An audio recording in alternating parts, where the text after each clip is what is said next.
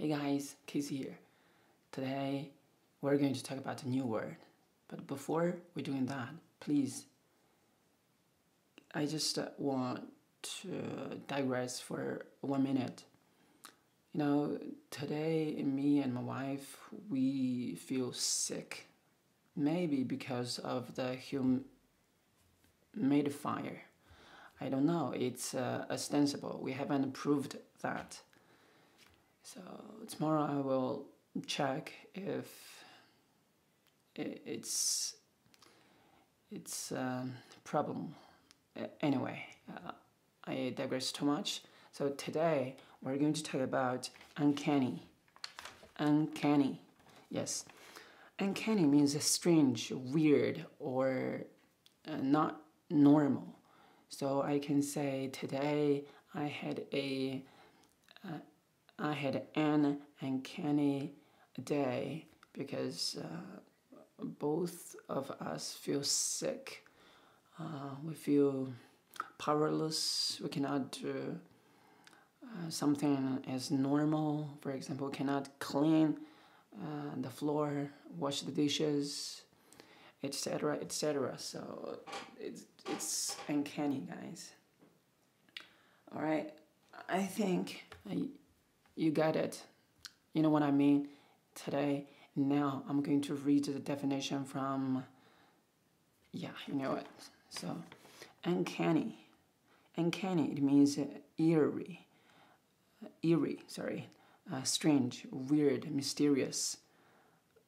For example, an uncanny experience. And we had an uncanny day today. It's an adjective, of course. Uncanny may refer to something that is strange in an unnatural or unearthly way, something whose strangeness is unsettling or even frightening. Uncanny may also be used to mean beyond what is normal or expected. You know, beyond normal, that means abnormal. Yeah.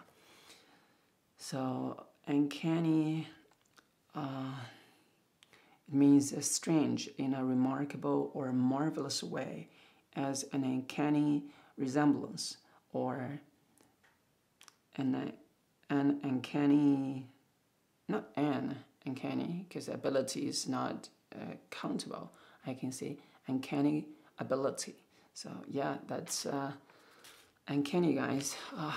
Feel sick today, but I still finish this. Today is almost done. Can you see? It's 11:33, and yeah, I did it. I'm going to upload this video and go to bed immediately because I'm so tired, exhausted.